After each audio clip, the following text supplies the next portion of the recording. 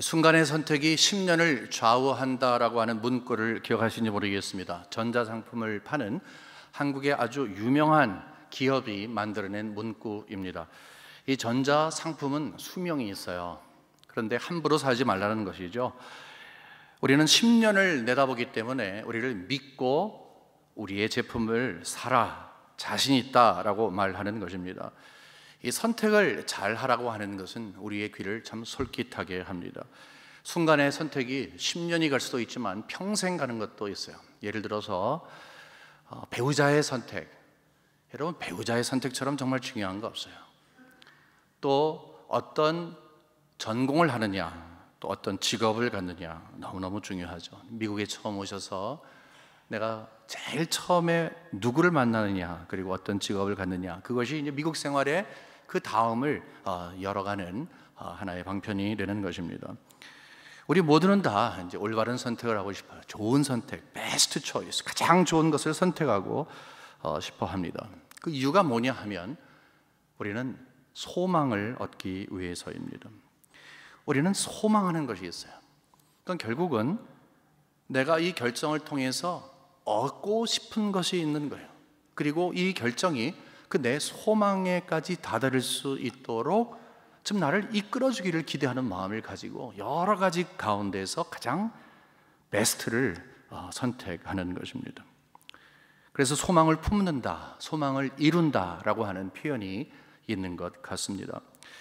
우리 모두에게는 다 소망 본능이 있습니다. 소망을 갖고 싶어 한다는 것입니다. 여러분, 무엇을 가장 원합니까? 가르쳐주지도 않았는데 이상하게도 많이 배우고 싶고, 또 출세하고 싶고, 많이 올라가고 싶고, 많은 재물을 갖고 싶고, 그리고 건강하고 싶고, 이런 걸 다 우리가 그냥 마음속에 있는 본능인 것입니다. 소망을 갖고 있는 것입니다. 때로는요, 이 모든 것이 다 합쳐져야지 되지, 그 중에 하나 빠지면 못 견뎌 하는 그런 경우도 있습니다. 근데 여러분, 우리가 많은 것을 소망하고 또 그것을 얻습니다마는 우리에게 진정한 소망을 주는 것이 있습니다. 그것은 뭐냐 하면 쉽게 얻지를 못하는 거예요. 거의 얻지를 못한다는 거예요. 그러니까 다른 것을 다 얻었다 할지라도 아직도 남아있는 소망이 있다는 거예요. 아직도 얻지 못한 소망이 있다는 거예요. 그것은 죽음의 문제를 해결하는 것입니다. 의학이 많이 발전하고 있어요. 그래서 우리는 거기에 소망을 두고 있습니다. 역사를 뒤져보게 되면은 이 역사 가운데서 죽음을 이겨내기 위해서 노력을 하는 사람들이 엄청나게 많이 많았어요. 특별히 의학의 발전이 거기서부터 시작이 됐어요. 바이러스가 들어오면 그냥 우리는 앓다가 죽었어요. 근데 여러분, 제일 첫 번째 항생제, 우리 보통 아프면 항생제 먹잖아요. 항생제가 제일 처음에 이 실용화돼서 사용된 것, 페니실린이 실용화된 것이 1943년이에요. 그러니까 얼마 안 된 일이죠. 요즘은 인류의 적인 암을 정복하기 위해서 얼마나 많은 노력을 하는지 모릅니다. 이 의학의 발전에 기대를 거는 분들이 있어요. 특별히 이 병원에 누워서 계시면서 얼마나 많은 소망을 걸겠습니까? 사실은 우리는 많은 치유를 얻기도 합니다. 병을 고치기도 해요. 그런가 하면 수명을 연장할 수도 있어요. 그러나 그럼에도 불구하고 죽음의 문제는 우리가 근본적으로 해결할 수가 없는 것입니다. 죽음의 문제는 끊임없이 남아 있어요. 죽음의 문제를 생각하면 소망이 아니라 사실 절망이란 단어가 잘 맞는 것 같습니다. 우리는 기독교 신앙인들입니다. 예수를 믿는 사람들입니다. 그렇죠? 근데 여러분, 한번 제가 질문 드릴게요. 예수를 믿는다 하는 것이 어떤 의미입니까? 무엇을 믿는 거예요? 예수를 믿는다 했을 때 무엇을 믿는 거예요? 누가 여러분에게 예수를 믿는데 그것이 무엇이냐 물을 때 뭐라고 이야기를 합니까? 여러분, 기독교는 보혈의 종교예요. 십자가의 종교예요. 우리가 예수를 믿는다는 것은요, 예수님께서 십자가에서 죽으시고 그러나 3일 만에 살아계신 것을 믿는 거예요. 그것이 우리의 신앙의 기초인 거예요.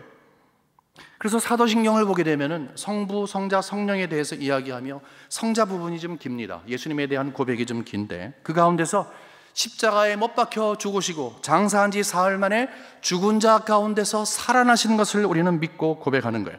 여러분은 왜 개인적으로 우리가 함께 모여서 이 예수 그리스도의 십자가, 특별히 그분의 다시 죽고 살아계신 이 모든 것들을 고백하고 있습니까? 그것은 우리의 죽음과 연관이 있는 거예요. 우리가 소망하는 것이 있는데 우리는 소망 없이 절망 가운데 살았는데 십자가가 우리들에게 소망을 준다는 거예요. 예수님이 이 땅에 오신 이유가 무엇인가? 예수님께서 십자가에서 죽으신 이유가 무엇인가? 가만히 살펴보십시오. 죄로 인해서 죽었던 우리를 다시 살리기 위한 거예요. 죽음의 문제를 해결하기 위해서 예수가 이 땅에 오신 거예요.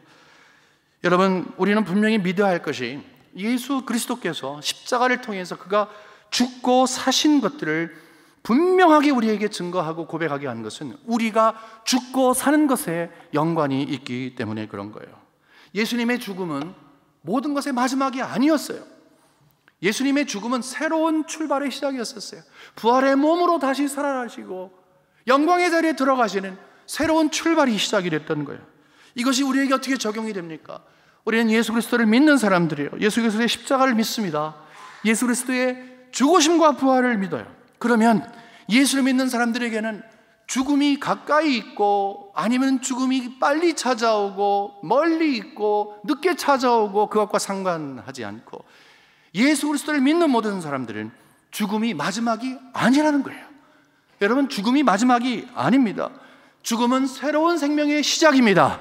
죽음은 새로운 생명으로 들어가는 부활의 몸으로 앞으로 일어날 것을 우리가 들어가는 그런 문을 열고 들어가는 것입니다. 그러므로 여러분, 천국에서 영원히 살 몸으로 예수 그리스도께서 우리에게 소망이 되기 위해서 이 땅에 오신 것을 분명히 믿으시기를 주님의 이름으로 간절히 축원합니다. 여러분, 예수 그리스도를 구주라고 이야기하잖아요. 영어로 말하면 Lord. 당신은 나의 통치자가 되십니다. 그리고 나는 그 통치 아래에 있는 사람입니다. 그걸 고백하는 거예요. 예수님은 나의 구주가 되십니다. 주가 되십니다. 어떤 의미입니까? 예수님이 나를 주관하시는데 주관하시는 것 가운데 생명까지도 주관하신다는 거예요. 이것을 기쁘게 인정하는 거예요. 예수님께서 내 생명의 책임자가 되시는 거예요. 그래서 오 주님이라고 하면 주님께 나를 마음 놓고 맡길 수 있는 근거가 바로 내 생명까지도 주님께서 해결해 주셨기 때문입니다.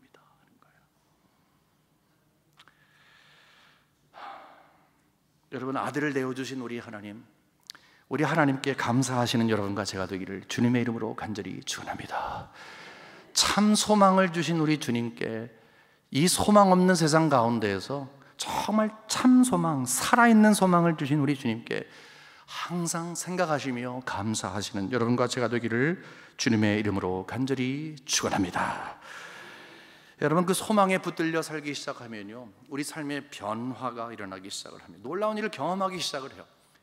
우리는 소망이 없었던 사람이에요. 그러나 죽음의 문제까지도 또 죽음의 문제를 해결한 것처럼 우리 삶의 모든 문제를 주님께서 해결해 주셨어요. 그래서 우리 주님이 구주가 되시고 나의 진정한 소망이 되시는 것을 믿고 살다 보면 놀라운 일들을 경험해요. 이게 본문 15절에 보게 되면 이런 말씀이 있어요.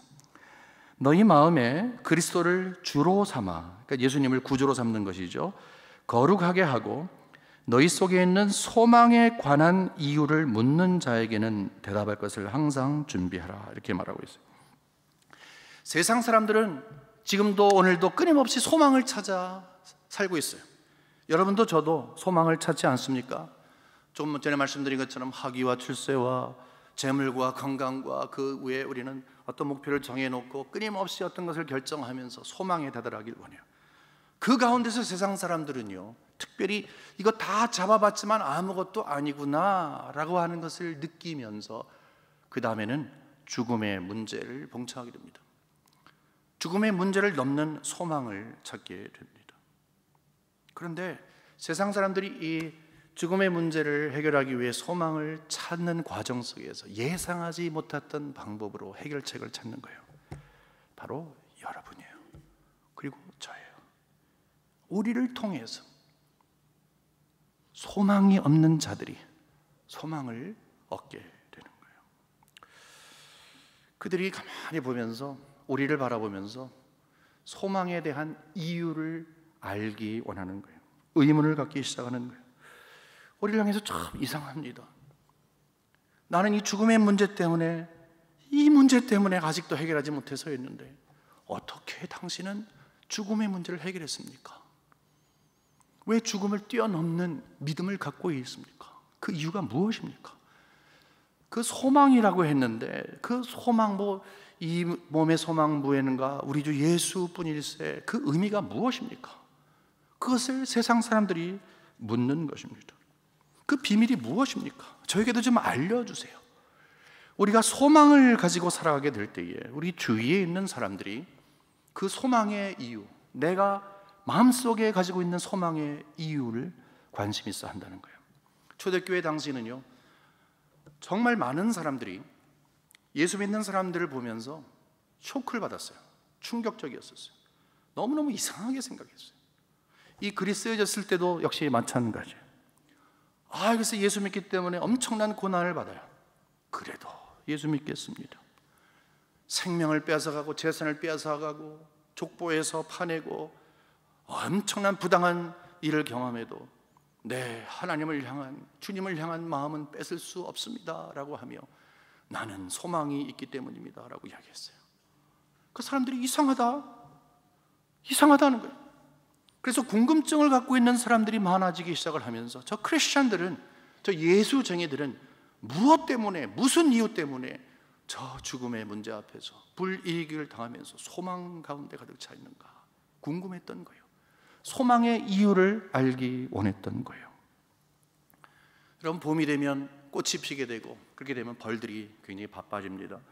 먹이를 찾아서 이제 이곳 저곳 저 꽃을 날아다니죠. 동시에 꽃가루를 옮깁니다. 자료를 찾아보니까 세계 곡식 가운데 3분의 1 정도가 이 벌이 이 꽃가루를 움직이기 때문에 가능하다 이렇게 말을 했습니다. 근데 벌이 굉장히 똑똑하대요. 화려한 이 빛을 갖고 있는 꽃, 그리고 향기 나는 꽃을 경험적으로 찾는다고 합니다.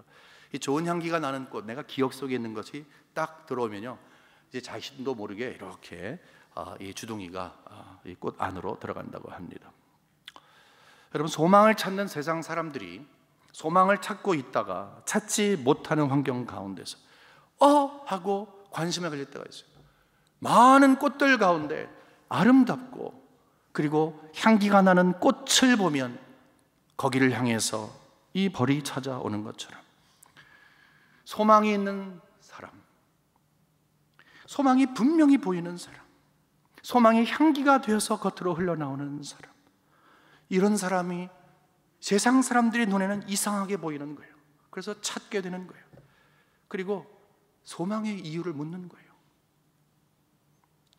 여러분, 잘 생각해 보시기 바랍니다. 여러분 주위에 있는 분들이 여러분을 향해서 어떻게 그렇게 소망 가운데 살아갑니까? 어떻게 그렇게 이 어려운 환경 가운데서도 무엇이 좋다고 소망을 가졌다고 이야기합니까? 나는 이 환경 가운데서 지금 절망 가운데 있는데 아직도 내 문제가 해결되지 않아서 오늘도 이렇게 힘들어하는데 그 이유가 무엇입니까? 좀 배우고 싶네요 라고 우리는 그를 초청하기 위해서는 먼저 우리에게 소망에 있는 모습과 소망의 향기가 드러나야 한다는 거예요. 여러분들, 만일에 여러분께 질문을 드릴 때 주위에 있는 분들이 여러분을 향해서 참 그 소망이 무엇입니까? 이유가 무엇입니까? 라는 그런 질문을 들어보셨습니까? 라는 질문 가운데 여러분 답을 하실 때 3가지로 할 거예요. 예, 그렇습니다. 아닙니다. 여러분, 그러면 앞으로 어떻게 하실 줄을 대충 아시죠?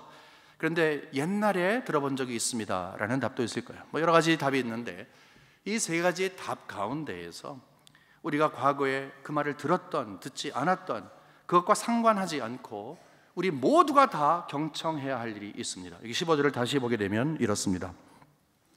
너희 마음에 예수 그리스도를 구주로 삼아서 거룩하게 하고 너희 속에 있는 소망에 관한 이유를 묻는 사람이 너에게 와서 그 물을 때에 대답할 것을 항상 준비해라 하는 거예요.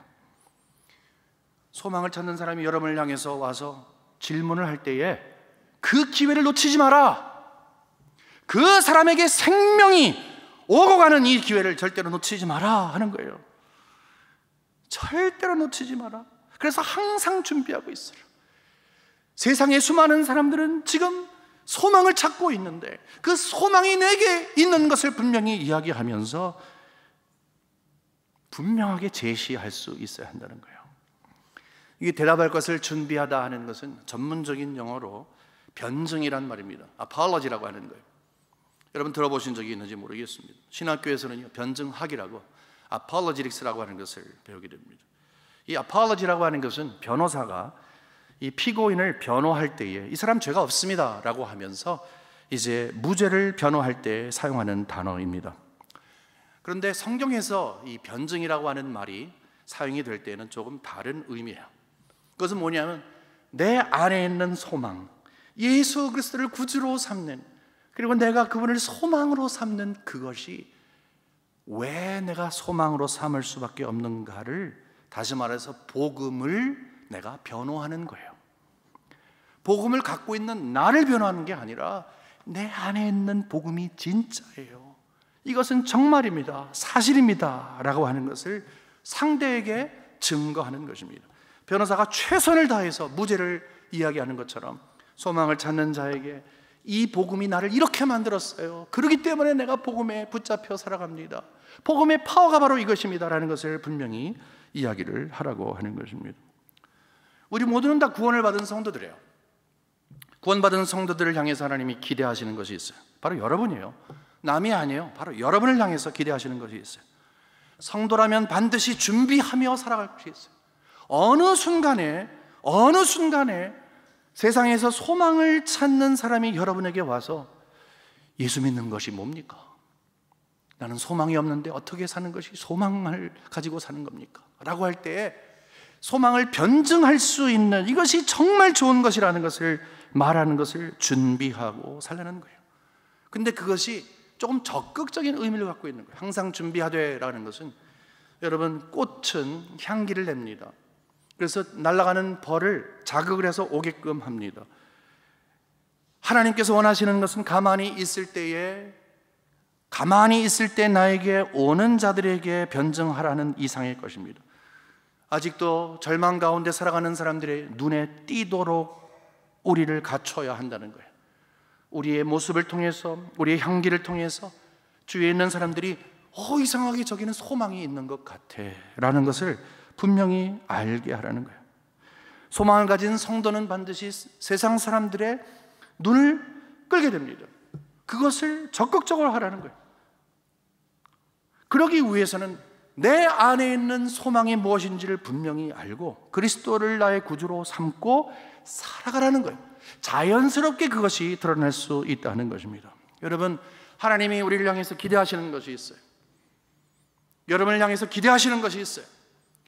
우리 마음속에 진정한 예수 그리스도를 구주로 고백하는 믿음과 그분을 소망하는 분명한 이유를 가지고 살아가면요, 사람들이 여러분에게 벌이 꿀을 찾듯이 막 찾아오게 되어 있어요. 여러분, 이러한 삶의 변화가 있으시기를 주님의 이름으로 간절히 축원합니다. 여러분, 우리가 즐겨 표현하는 것 가운데 세상 사람들에게 복음을 전한다라는 말이 있어요. 그것은 뭐예요? 전도와 선교를 통해서 복음을 전하는 기회를 갖는다는 것입니다. 하지만 복음을 전한다고 하는 것은 특정한 시간에 특정한 사람이 특정한 기회를 가지고 특정한 방법을 가지고 복음을 전하는 것 이상의 것입니다. 복음 전파는 이미 시작이 됐습니다. 여러분들이 알던 모르던 예수 그리스도를 믿는 순간부터 여러분은 복음 전파자의 삶을 살고 있습니다. 지난 1년도 여러분은 365일 계속 살았습니다. 예수를 믿는 순간만큼 여러분은 복음을 사람들에게 증거하며 살았습니다. 단지 특정한 시간에 특정한 기회를, 특정한 훈련을 받아서가 아니라 삶 가운데서 내 변화된 삶, 특별히 절망 가운데 있던 나를 소망 가운데 있게 하신 그 주님을 마음에 새기고 살아가는 그 자체가 하나님께서 여러분을 사용하실 때 복음 전파의 도구가 된다 하는 것입니다. 여러분, 주위에 있는 분들에게 어떻게 복음을 전파하겠습니까? 기회가 없습니다. 사람이 없습니다. 아닙니다. 그냥 소망 붙들고 살면 되는 거예요. 그냥 소망 붙들고 살면 되는 거예요. 소망의 이유를 예수 그리스도의 모든 것이 나의 소망이라고 하는 것을 분명하게 알면 되는 거예요. 엘리스터 맥그레트라고 하는 아주 유명한 학자가 변증학이라고 하는 책을 썼어요. 거기에서 이런 말을 했습니다. 전도는 불신자들을 초청하는 것이라고 했어요. 근데 변증은 불신자와 대화하는 것이라고 이야기했어요. 설명을 드릴게요. 이 전도를 하기 위해서 또는 선교를 하기 위해서는 반드시 변증이 필요하다는 거예요. 그러니까 변증이 없는 선교, 변증이 없는 전도는 없다는 거예요. 그러니까 전도와 선교가 정확하게 실행이 되기 위해서는 반드시 변증이 있어야 된다는 것입니다. 그것은 뭐냐 하면 어떻게 보면 전도와 선교는 빵을 갖다 주는 거예요. 이 맛있는 빵을, 여기 맛있는 빵이 있으니까 이거 들어보세요. 너무너무 좋은 거니까 들어보세요 라고 하는 거예요. 근데 변증은 뭐냐 하면 내가 이 빵을 들고 있으면서 대화를 하는 거예요. 이 빵이요 정말 맛있습니다. 얼마나 맛있는지 하루에 5개나 먹어요. 때로는 식사를 거르고 이 빵을 먹어야 되는데 제가 이전에 빵을 먹을 때 등등을 이야기하면서 정말 침이 꼴깍꼴깍 넘어갈 정도로 이 빵을 먹으며 경험한 것을 쉐어하는 거예요. 그러면 상대가 어떻게 했어요? 어휴, 그 빵 먹고 싶네. 그 빵 좀 주세요 라고 하는 거예요. 그때에 빵을 갖다가 주는 거예요. 변증이 필요한 것은 상대에게 내가 갖고 있는 그것이 무엇인지를 전하는 사람을 통해서 확신을 받는 거예요. 변증이 중요한 것입니다. 그래서 여기서 중요한 것이 뭐예요? 우리는 항상 하나님께서 24시간 365일 우리의 삶 가운데 소망을 붙들고 살아가는 것이 곧 하나님의 복음을 전하는 것이라고 했는데 그것은 뭐예요? 그냥 이거예요. 빵 맛을 항상 보면서 살아가는 거예요. 남에게 전달하기 위해서가 아니라 내가 빵의 맛을 먹고 있는 거예요. 이 소망이 너무너무 좋은 것을 느끼고 있는 거예요. 이 빵 맛을 알고서 빵을 찾는 거예요. 예수의 복음의 그 능력을 아는 거예요. 그가 나를 변화시키신 그 하나님의 사랑이 있는 그 은혜가 있는 것을 내가 아는 거예요. 그래서 그것을 떠나지 못한다고 하는 고백을 하는 거예요. 그 가운데서 확증하는 거예요. 이 빵은 정말 좋은 것입니다. 말하지 않아도 그것이 바깥으로 흘러나는 거예요. 빵이 나를 얼마나 행복하게 만드는지 내 모습에서 행복이 보여지는 거예요. 빵이 나를 이렇게 만들었습니다. 왜 이렇게 행복하십니까? 빵이 나를 그렇게 만들었습니다. 그 빵 좀 한번 주세요. 그때 주는 거예요. 그때 대화를 하는 거예요. 그러기 위해서는 내가 빵의 맛을 아는 거예요. 변증을 가능하게 하는 것은 내가 빵의 맛을 먼저 아는 거예요. 복음을 먼저 아는 거예요. 우리 믿음의 동역자 여러분, 꼭 명심하십시다. 하나님께서 이 땅을 사랑하시고 이 땅에 소망을 주시는 것은 바로 여러분을 향한 것과 똑같아요. 여러분도 절망 가운데 살았었잖아요. 지금은 예수님 가운데 소망 가운데 있잖아요. 근본적인 차이가 뭐예요? 우리는 그 소망 안에 있고 그들은 아직도 절망에 있다는 거예요. 그러기 위해서 우리가 해야 할 일이 있어요. 누구의 일이 아니에요? 바로 여러분의 일이에요. 내 마음속에 성령의 나를 충만케 하여 주시사, 충만케 하여 주시사. 복음의 맛을 알고 복음의 능력을 체험하며 살 수 있도록 도와주시옵소서. 이것이 여러분과 저의 기도의 제목이 되기를, 그리고 그렇게 사시기를 주님의 이름으로 간절히 축원합니다. 성경에 보면 양심에 대한 언급이 자주 나옵니다. 근데 양심의 종류가 상당히 많아요. 착한 양심, 악한 양심, 청결한 양심, 거짓된 양심, 화인 맞은 양심, 약한 양심. 그냥 양심이 하나가 아니라 여러 종류가 있습니다. 이 앞에 수식어가 여러 가지가 붙어요. 왜 여러 가지가 붙는가? 그것은 우리들에게 양심에 대한 이야기를 할 때는 어떤 양심을 가져야 하는가 하는 것을 신경을 쓰라는 거예요. 그리고 그것을 소유하라는 거예요. 이 여러 가지 가운데 우리가 소유해야 할 양심이 있습니다. 그러기 위해서는 먼저 양심이 무엇인가를 알아야 되죠. 여러분, 양심이라고 하는 것은 선과 악에 대한 기준을 알게 하고, 그러니까 옳은 것과 그런 것, 악한 것과 선한 것에 대한 기준을 내 마음에서 나를 알게끔 하고, 그 다음에 선한 것을 결정하도록 나를 돕는 것이 바로 양심이에요. 그 말은 뭐예요? 선, 악이 있을 때 악한 것을 물리치는 것이죠. 마트에서 이제 10불짜리 물건을 샀어요. 20불을 냈는데 집에 와서 보니까 영수증과 함께 딱 보니까 10불짜리가 있어야 되잖아요, 정상적이면. 근데 20불짜리가 있어요. 여러분, 어떻게 하시겠습니까? 이 양심의 문제가 시작이 되는 거예요. 이 정도면 이라고 할 수가 있어요. 근데 밤에 자는데 그 거슬림돈을 내주면서 생글생글 웃던 그 아가씨 얼굴이 자꾸 생각이 나는 거예요. 자꾸 미안한 거예요. 여러분이 양심이 자꾸 호소를 하는 거예요. 야, 그러지 마. 선한 것을 선택하도록 자꾸 종용하는 거예요. 이 양심이 막 요동칠 때 그것을 순화시키는 것은 뭐예요? 10불짜리를 주세요 라고 20불짜리를 갖다 주면서 이게 잘못 준 겁니다 라고 그것을 해결할 때에 양심이 편안한 것입니다. 양심의 기능은 그렇습니다. 시대의 양심이란 말도 있고 양심을 따라 살면 된다고 주장하는 사람들이 있습니다. 그분들은 양심은 마음의 등불이라 이렇게 이야기를 하고 있습니다. 여러분, 이것이 정말 가능한 것입니까? 본문 16절에 보게 되면 이런 말씀이 있어요. 맨 첫 번만 보겠습니다. 선한 양심을 가져라. 소망에 대한 이야기를 한 다음에 즉각적으로 선한 양심을 가져라 이 말하고 있어요. 변증과 이 선한 양심과 분명히 무슨 연관이 있는 것 같고, 여기서 말하는 것은 선한 양심, 아무 양심이 아니라 선한 양심으로 변화를 받으라는 것을 저희들에게 종용하고 있습니다. 자, 창조 때에는 완전한 양심을 갖고 있었습니다. 선과 악을 분명히 이 양심을 통해서 알고 있었어요. 그런데 타락한 다음에 우리는 모든 것들이 망가졌는데 그 중에 하나가 양심의 기능이에요.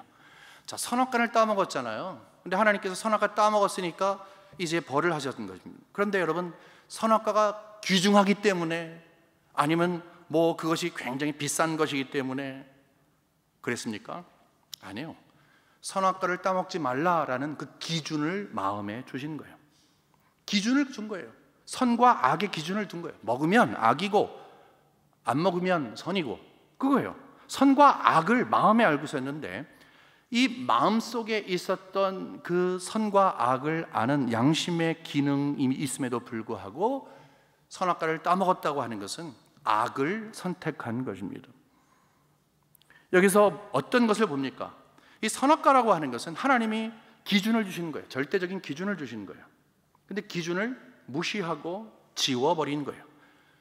타락한 것은 그 마음속에 하나님의 절대적인 기준이 없는 것을 이야기를 하고 있는 것입니다.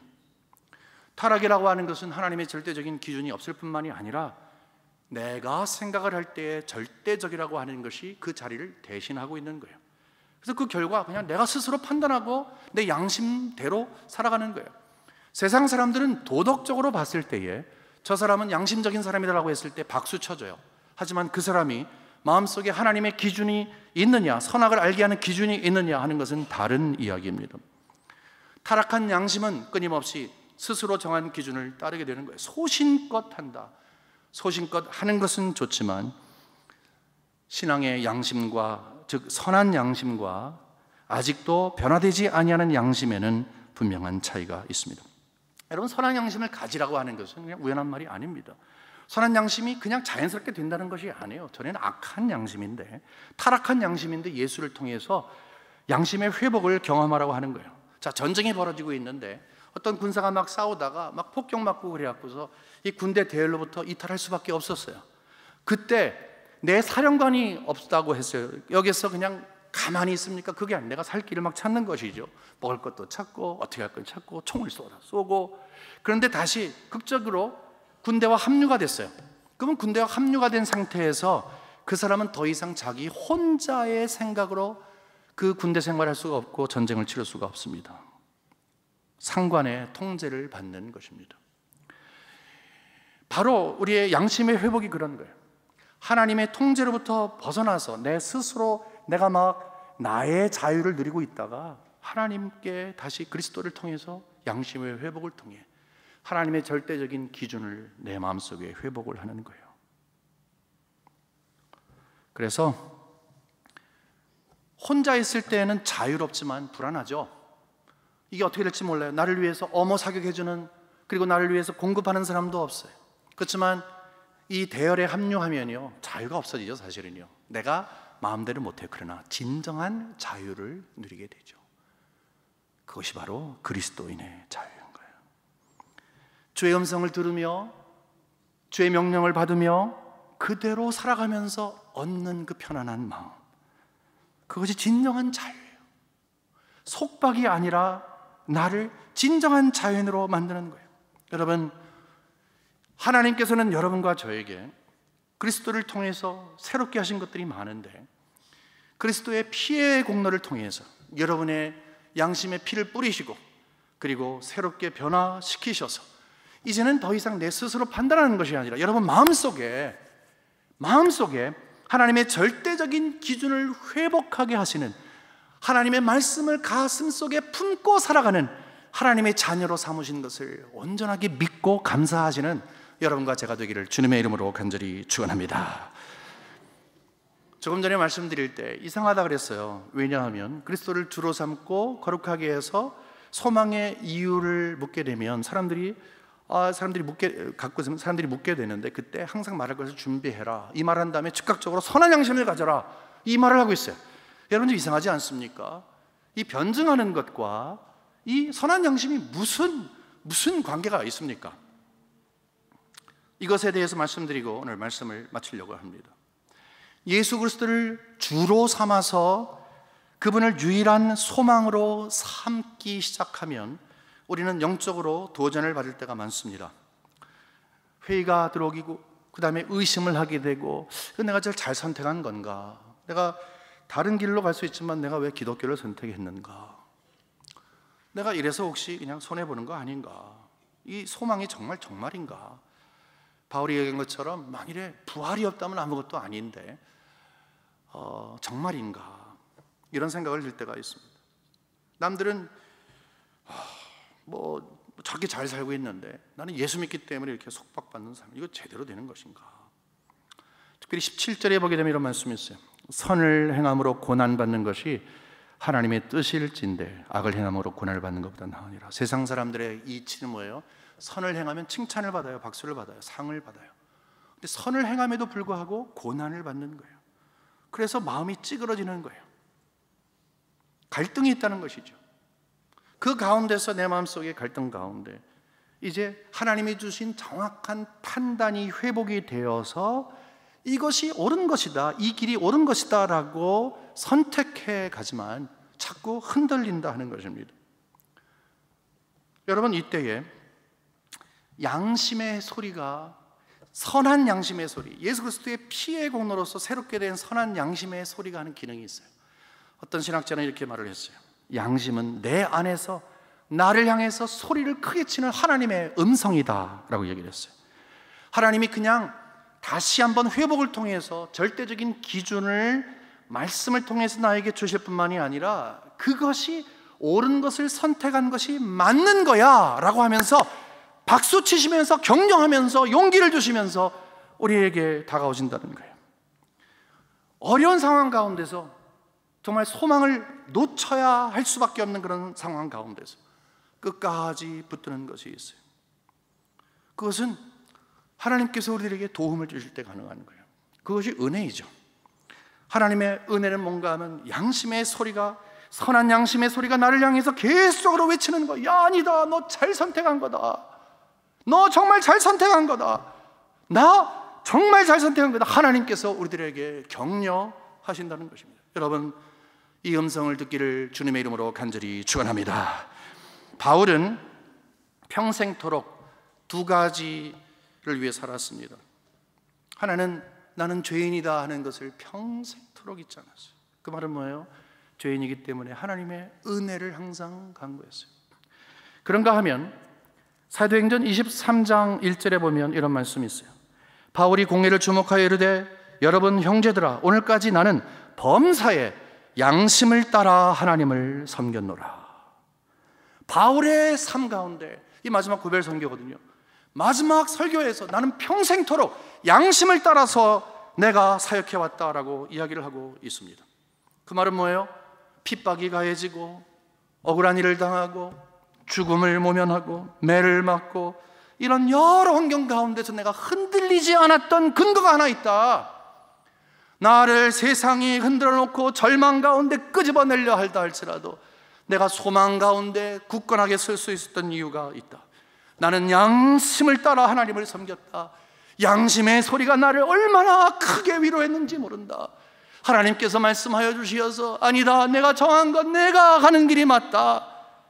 예수님께서 우리들에게 말씀하신 것처럼 세상 등지고 십자가 지고 가는 것, 이것이 쉽지 않다는 것 안다. 이거 지금 내가 갖고 있는 십자가 이거 정확한 길이야. 걱정하지 마 라고 말씀하셨다는 거예요. 우리도 마찬가지인 것입니다. 우리가 삶의 환경 가운데서 의심이 찾아오고 나를 흔들어 놓는 일이 많잖아요. 여러분 그런 거 있잖아요. 여러분 힘든 일 많이 있잖아요. 이거 내가 정말 제대로 선택한 건가? 근데 선한 양심이 나에게 이야기하는 거예요. 하나님이 크게 이야기하는 거예요. 예, 무슨 말이니? 네가 지금 선택한 건 맞아. 그 마음의 소리가 우리의 소망의 이유가 되는 거예요. 자꾸 거기에 경청을 하는 거예요. 그 소리를 듣는 거예요. 힘들면 힘들수록 우리 주님을 찾아가는 거예요. 그것이 나의 불변하는 기준으로 분명히 삼는 거예요. 우리의 삶, 특별히 신앙의 삶은요, 불이익이 따릅니다. 이상하게 예수 잘 믿으면요, 예수님을 정확하게 믿고 하나님의 놀라운 은혜를 체험하려 하면 이상하게 고난이 있어요. 손해를 보는 것 같아요. 그냥 지나가지. 아니에요. 그때 우리 양심이 우리를 향해서 이야기하는 것이 있어요. 어떤 어려움이 있다 할지라도, 어떤 주의 환경이 있다 할지라도 하나님께서 우리를 향해서 말씀하시는 것이 있어요. 예수 그리스도를 통해서 회복된 우리의 양심은 절대적인 하나님의 기준으로 우리에게 있으므로 그 선한 양심은 옳은 것이 어떤지를 계속 이야기하고 있는 거예요. 계속적으로 이야기를 하고 있는 거예요. 우리가 힘이 없고 마음이 나태했을 때 성령께서 우리를 도우셔서 그 소리를 더 분명하게 들릴 수 있도록 도와주시는 거예요. 여러분 성령 충만하시기를 주님의 이름으로 간절히 축원합니다. 우리는 다음 주일 48살을 맞는 셀러브레이션을 합니다. 우리 교회 생일이에요. 3년 전에 45살이 됐을 때 저희 교회에게 주신 하나님의 비전이 있어요. 세상에 소망을 주는 교회라는 것입니다. 여러분 이 세상에 교회가 존재하는 이유가 무엇입니까? 하나님께서 이 세상을 생각하시고 교회에게 기대하시는 것이 무엇입니까? 우리가 하나님의 관심에 동참하길 우리가 이야기하는데 하나님의 관심이 그러면 무엇입니까? 하나님은 어떤 관심을 갖고 계십니까? 오늘 주신 말씀에 귀를 기울이시기 바랍니다. 우리 모두는 다 매일의 삶 가운데서 매일 만나는 사람 가운데에서 내가 소망을 가지고 있으므로 소망을 드러내야 하는, 자연스럽게 드러내야 하는 의무가 있어요. 그래서 우리는 이것을 분명하게 해야 돼요. 성숙된 성도가 되어야 돼요. 이제 우리는 48살이 됩니다. 성숙된 사람이 되어야 되는 거예요. 누구든지 소망의 이유를 묻거든 예수 그리스도이십니다. 예수 그리스도가 나의 모든 것 되십니다. 분명하게 복음을 증거할 수 있어야 돼요. 여러분 복음 증거는 다른 것이 아니에요. 그냥 복음의 맛을 제대로 내가 알고 있는 거예요. 그러다가 하나님께서 기회를 주시면 전도와 선교가 가능한 것입니다. 우리 모두는 다 하나님께서 우리 교회를 향해서 기대하시고 있는 것이 무엇인가를 마음에 새겨서, 여러분 개인에게 하나님께서 무엇을 기대하시는가를 마음에 새겨서 누구든지 소망에 대한 이유를 묻거든 예수이십니다. 분명하게 말할 수 있는 준비된 여러분과 제가 되기를 주님의 이름으로 간절히 축원합니다.